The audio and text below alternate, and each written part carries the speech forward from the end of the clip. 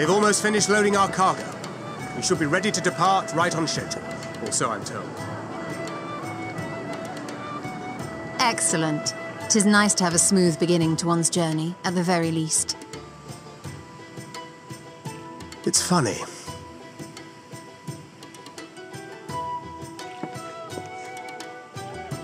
Master Louis Soir came here on a ship very much like this one. And now, years later, the street urchin he befriended that day is bound for his mentor's homeland. With his mentor's grandchildren, no less. Aye.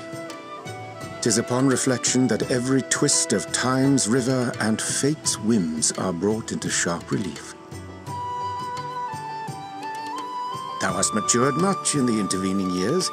Wert thou not caught attempting to relieve Master Louis Soir of his purse scant moments after he made landfall upon this dock?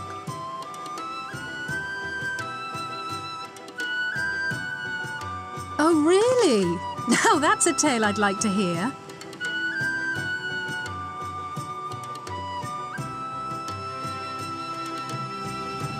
Will this be your first visit to Sharlayan, Sir Estinian?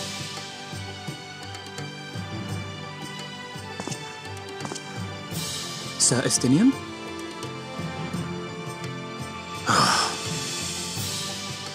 Are we strangers newly met? Why this stiff formality? I, merely meant it as a professional courtesy, since we are now colleagues in an official sense. I'd rather you dispense with the sirs, especially in private company. Or I'll be forced to respond in kind, little Lord Alphino. You've made your point, Estinian. Painfully well. Better.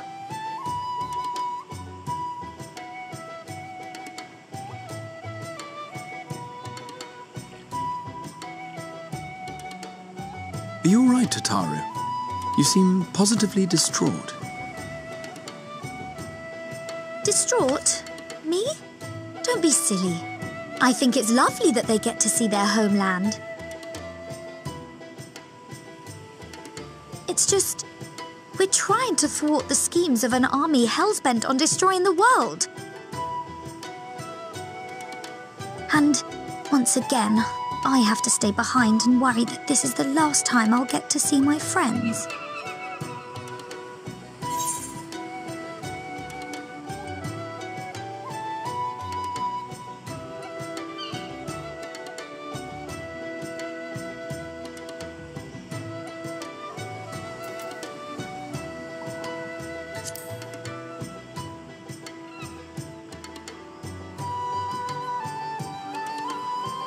I'll hold you to that. Ah, good. You're still here. Hori! Coulternay! What brings you all this way? We're to assist the Maelstrom and the Kobolds with a lunar primal operation, so we thought we'd see you off before heading to the tower. Flamine and the others wish you all a safe journey and promise that they'll look after things here until you return. We will too, of course. Aye, we, your fellow Scions of the Seventh Dawn, will do our part to ensure the end of the world won't happen on our watch.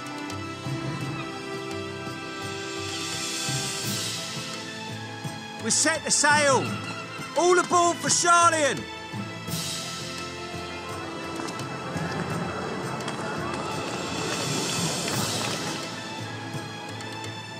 It's time. Then we must delay no longer. We will contact you the moment we learn aught of value. Wish us luck.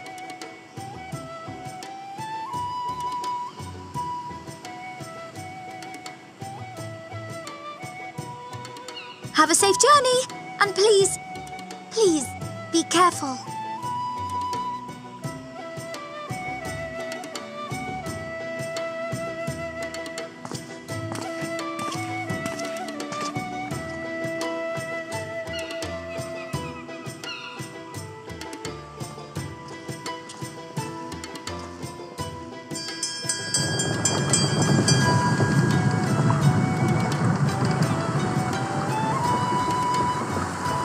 And so you venture forth unto the unknown. A fate beyond the horizon that cannot be divined. A future undefined and in flux. In uncertain times, naught but the simplest words of wisdom will suffice.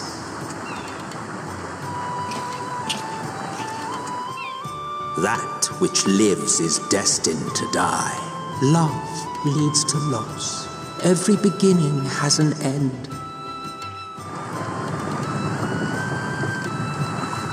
Treasure every moment, every step of your descent.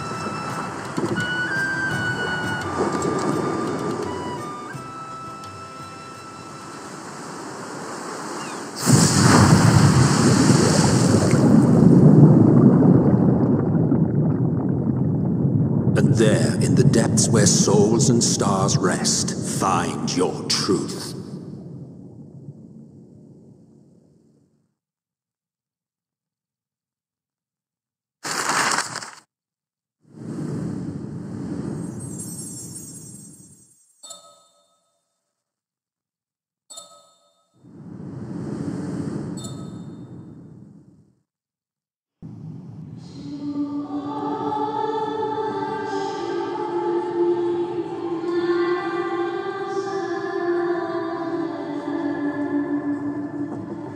Here.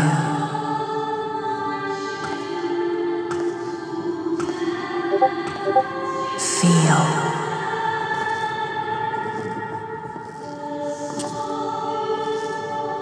Think.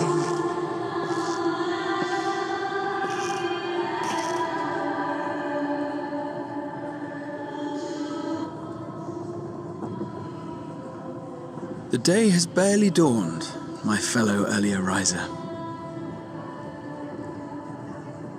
Though we're hardly alone in that. Envious of those still sleeping soundly, no doubt.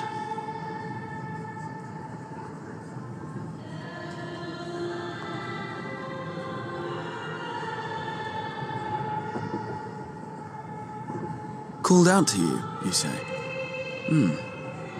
I've heard nothing myself.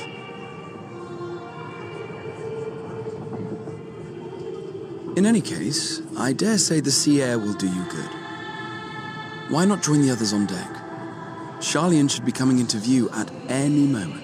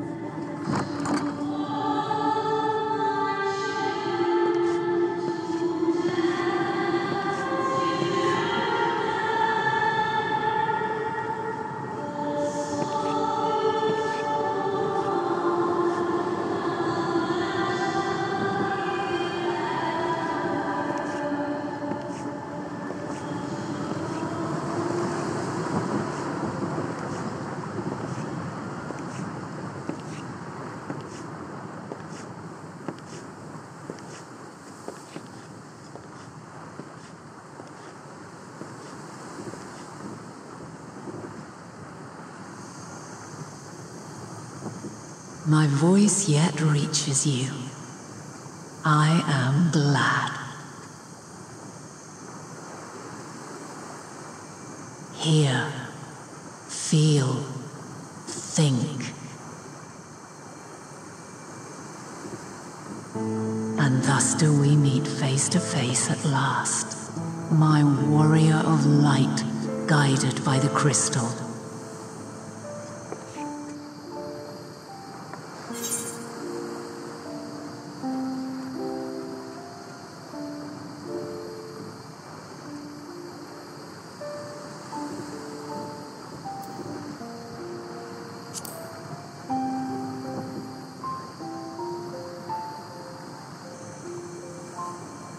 After your sojourn in the First, I believe you have your answer.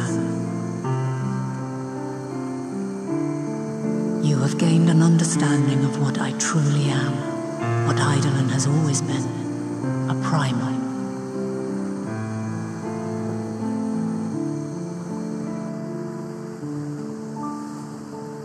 Zodiac was created to forestall the apocalypse which threatened the ancient world, and I was brought forth to bind him.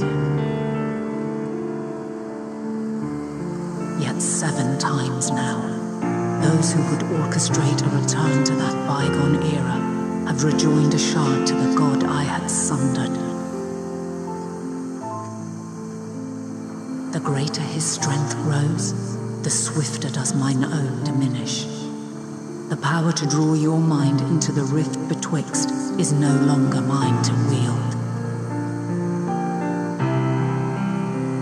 Yet though it taxes me sorely, I dare not leave these words unsaid.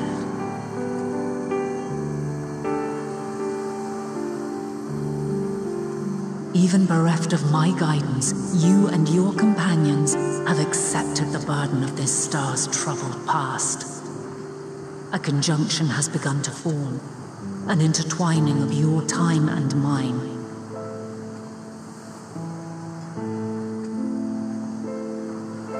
Wheels shudder and turn.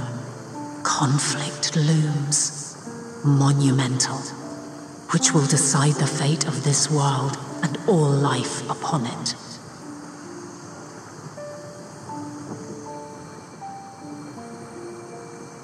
When you truly understand what is at stake, and your journey has prepared you to surmount the insurmountable, then shall I honor the promise made in another time, another age.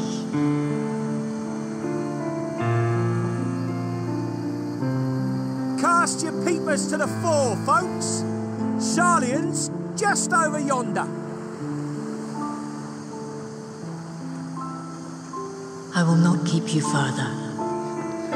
Your traveler's heart must yearn to behold this unfamiliar land. We shall meet again, and soon.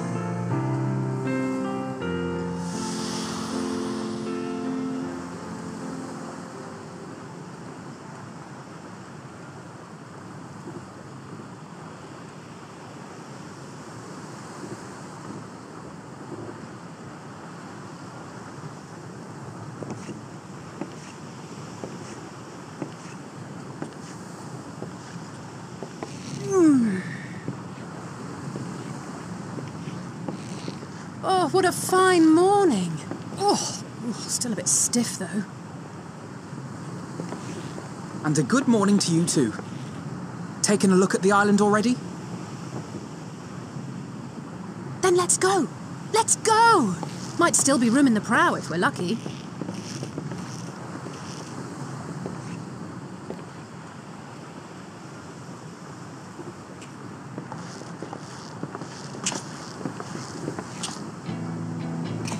Ah, the sleepers have arisen.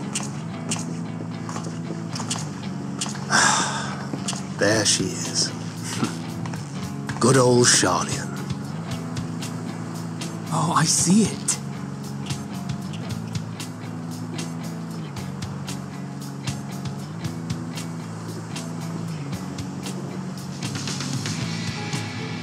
Home. Home at last. Well, maybe not in Father's eyes, but we'll manage on our own, if we must. You do know you're not alone in this, don't you? Indeed, 'tis as Sir Estinian said. Forget not the comrades who boarded this ship at your side, I prithee.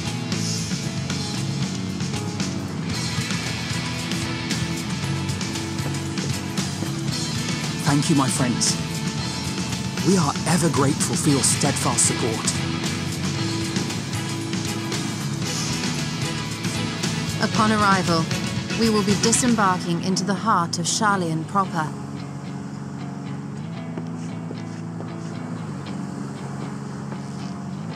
There is no greater concentration of wisdom in all the world. I am confident that somewhere within that center of knowledge and learning, we will find the answers we seek.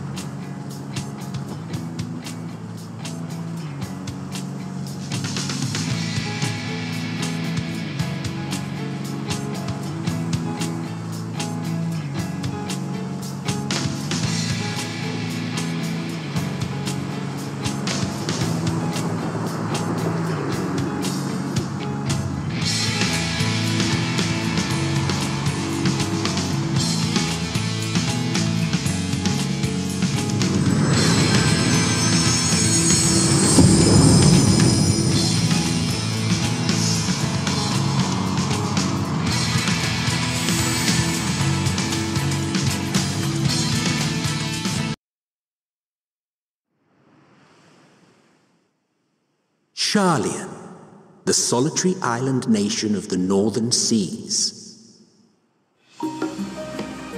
Where under the watchful gaze of Thaliak, patron deity of scholars, academics hoard all manner of knowledge and secrets. Once, they deigned to accept foreign students into a distant colony maintained in the Dravanian hinterlands. How swiftly they abandoned it once the first Garlean boot set hostile foot on Alamegan soil. So averse to the prosecution of war, these men of wisdom, your would-be allies.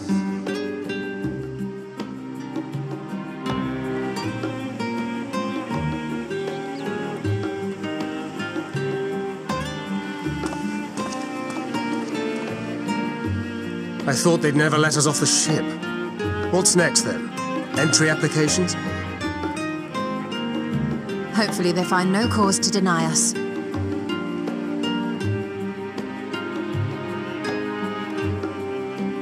Hasn't Sharlayan all but severed relations with foreign powers? Those of us without direct ties, myself included, may be refused outright. 'Tis true that, as a nation, Sharlayan only forms trade agreements with a select few neutral countries. But from a practical standpoint, an island cannot afford to be overly strict with its borders, especially not if that island's people are wholly devoted to the accumulation of knowledge. If one submits the proper paperwork, with satisfactory evidence of identity and intent, then foreigners may be granted entry. May.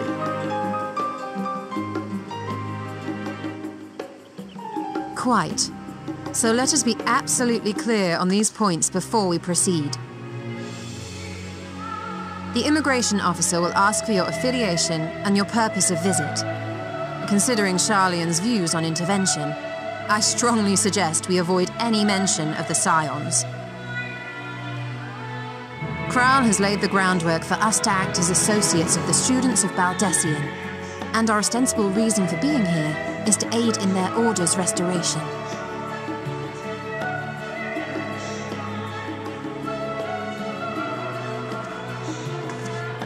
Brahatir, it might expedite our progress should an actual student be seen at the head of our little group. Would you mind leading the way? Of course. The immigration officers were this way, as I recall. Shall we?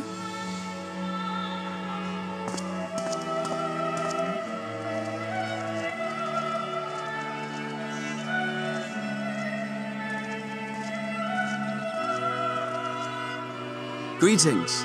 We've just arrived and are eager to make our way into the city. Would you be so kind as to process our entry applications? Certainly. I see by your mark you are an Archon. I am. Brahatir of the Students of Baldessian at your service. I was assigned to an Eorzean survey team, but have returned to assist with the reformation of my order. My associates here will provide additional support.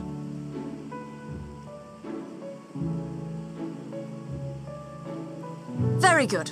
I have paperwork detailing your group and its scheduled arrival for today. And it seems some few of your companions are also Archons. If you'll step forward, we can process those applications first.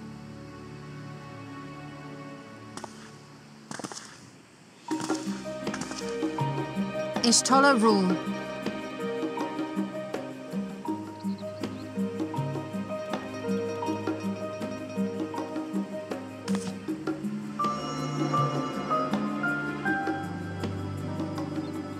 See how it glows? That list is etherically linked with the citizen registry kept in the main repository.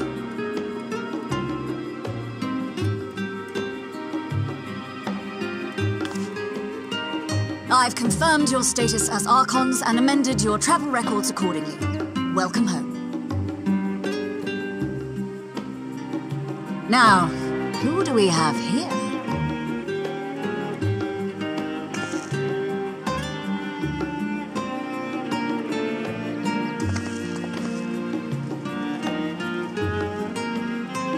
Alphino Leveilleur. And Alize Leveilleur.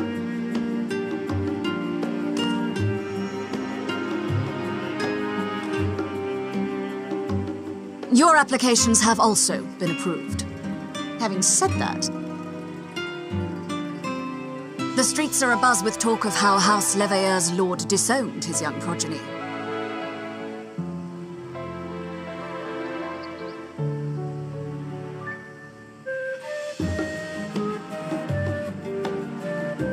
And while such personal circumstances constitute no reason to deny you entry, I urge you to avoid exacerbating your present situation.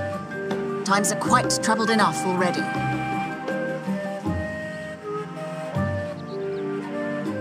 We shall keep that in mind.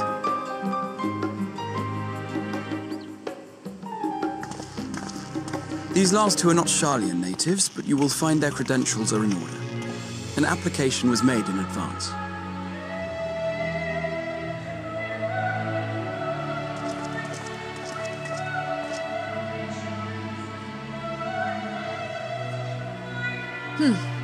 Name and occupation?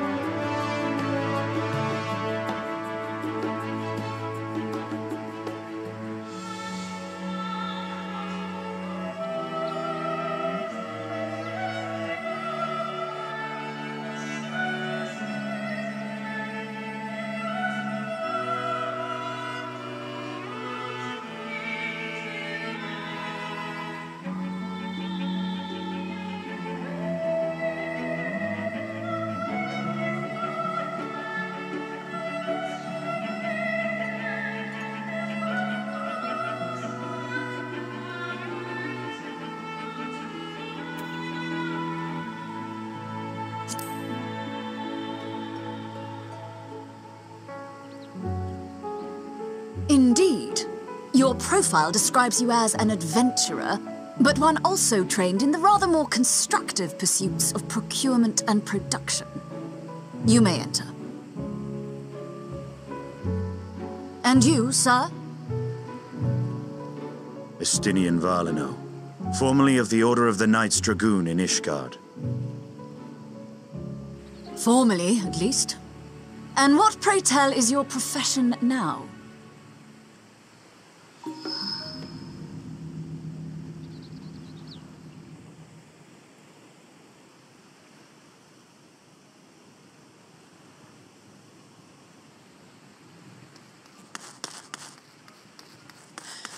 If you'll allow me...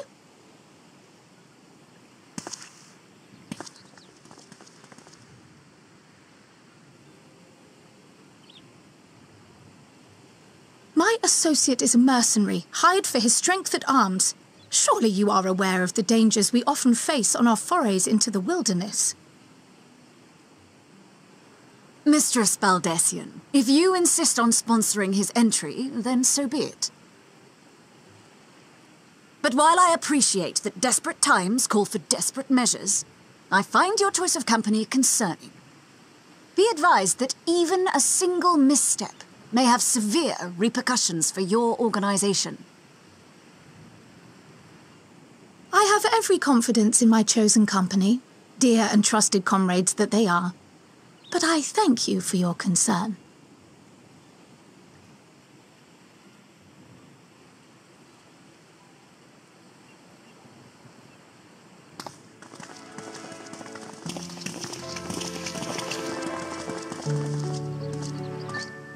Croyle! It is good to see you. Likewise. Long voyage notwithstanding, you will seem none the worse for wear. There is much to discuss, but this is hardly the place. Let's be on our way, shall we?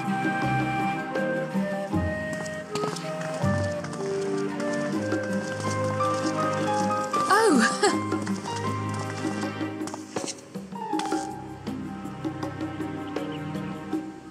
Welcome, friends, to Sharlayan.